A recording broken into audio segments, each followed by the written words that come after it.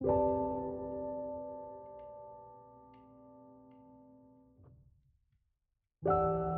Unperformed medal, for me personally, it was the first operational medal that I was awarded.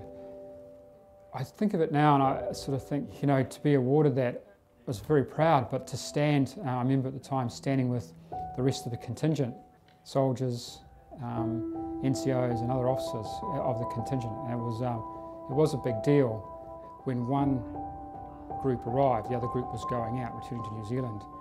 And so there was always a large haka on the tarmac, and it drew people from all around the world, all the different contingents, to come and have a look and see the Kiwis arriving and the Kiwis leaving. So when I look at the medals, I can't help but think of all the people that I serve with.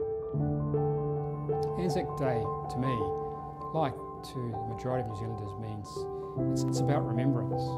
I often go to Anzac Day with my father-in-law, who's a Vietnam veteran, and I enjoy that. We go to a very small Anzac service as a fellow soldier, and you know, someone who has been overseas, very proud of him, and I like to spend that time with him.